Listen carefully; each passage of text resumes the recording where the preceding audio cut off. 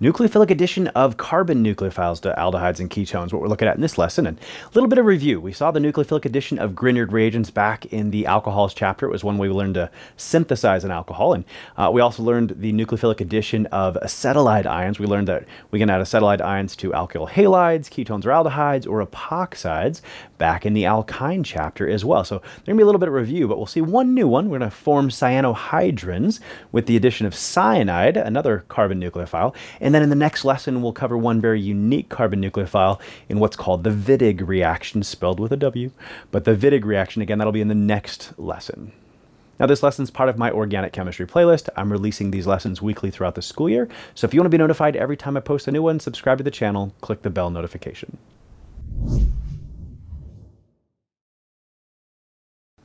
Okay, so starting with the review part of this, and we'll start with adding an acetylide ion here. And so back in the alkyne chapter, we usually kind of looked at the acetylide as kind of our major organic reactant, and then what we were adding it to is kind of the reagent. And in this context now, we're probably going to look at the ketone or aldehyde as kind of like the reagent we're starting with, and then we're adding the acetylide to it. But, you know, it looks different, but it's exactly the same thing. So, but in this case, we're going to add that acetylide ion. The sodium here is just a spectator. Sometimes you'll see it not even drawn in, but it's typically there. Had to form the acetylide usually by deprotonating a terminal alkyne with sodium amide. So that's where the sodium ion comes from. But in this case, this lovely carbon nucleophile is just going to do nucleophilic attack, push the electrons up to the oxygen.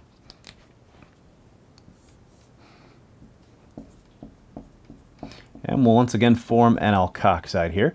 Now, one thing to note, so students love making these errors, and I pointed this out back in the day, but don't mess this up. You're attaching this carbon to this carbon, but don't turn it into it. Don't do this. Don't go and do that.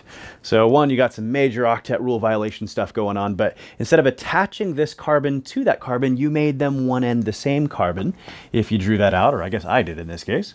So what you want to do, and oftentimes it's helpful if the carbon-carbon bond you're forming is the last thing you draw. So I want to attach this carbon to this carbon, and that's what I'm going to do. I'm going to attach them right here. And so I made that carbon-carbon bond the last one I drew. So sometimes forming that carbon-carbon bond can make you a magician and make a carbon disappear.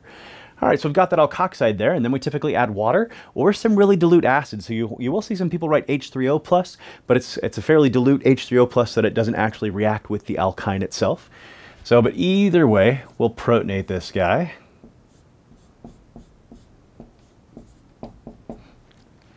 So in this case, I guess I could draw the water molecule in. Show that complete mechanism. And voila, we're done. Cool, so total review, that's the acetylide ion. And also going to be review, here's the addition of a Grignard here. And so in this case, you know, back in the day, we learned that if we add a Grignard to formaldehyde, we'll get a primary alcohol. If we add it to a regular aldehyde, we get a secondary alcohol. And when we add it to a ketone here, we'll get a tertiary alcohol. All right, so in this case, you learned that for a Grignard reagent, you want to treat that as if it's ionic, at least in your head. It's not 100% ionic. It's only like 52% ionic, but you want to treat it as being ionic here so that you can envision that carbanion nucleophile that this is the equivalent of. So again, just like we saw in the last lesson that the hydride reagents were the equivalent of having a hydride ion, a Grignard reagent's the equivalent of having a carbanion. And so in this case, so if we were to draw this kind of like so, carbanion's going to attack, do nucleophilic attack, push the electrons up to the oxygen. And some professors and textbooks actually make a point of drawing it like this on a regular basis because it's much easier for students to see. But technically, if you're actually going to draw the mechanism a little more correct here, you'd actually use this bond right here, just like we used like the boron-hydrogen bond or aluminum-hydrogen bond at the last lesson. So when this these electrons are being commandeered by this carbon, which is then using them to attack this carbonyl, is essentially what's happening. All right, and so in this case, we once again are forming an alkoxide. So, and maybe I'll do this the same as I did over here as well. Draw the carbon-carbon bond we formed last. And so here's the two carbons I'm adding, and the carbon-carbon bond we formed is right there. Cool, and then we're going to do our acid workup step like we normally do with the Grignard, with our H3O+. Why don't we draw one of those in?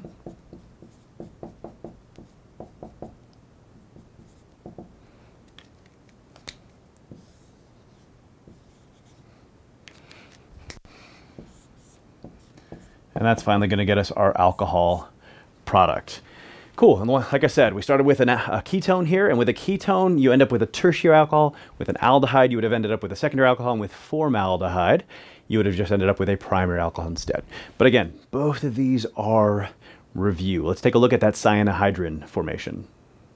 All right, with cyanohydrin formation, so most common reagent you're going to see is HCN, but technically, sometimes you'll see just people mixing combinations of, like, let's actually do it down here, sodium, cyanide, and then pick a strong acid, so like H2SO4 or something like that. So see those combinations done as well. So just an FYI, but I'm just going to write HCN out, and I'm actually going to draw a molecule of HCN out. So, and the way this works, we're actually going to protonate our ketone in this case.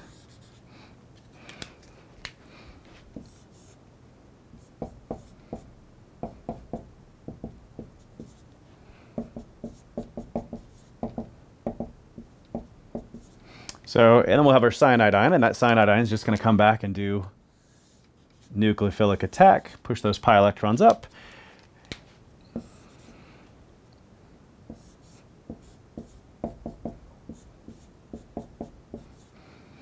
So, and get us this guy, and this guy is your cyanohydrin. When the same carbon's bonded both to the cyano group and a hydroxyl group, that's what we term cyanohydrin.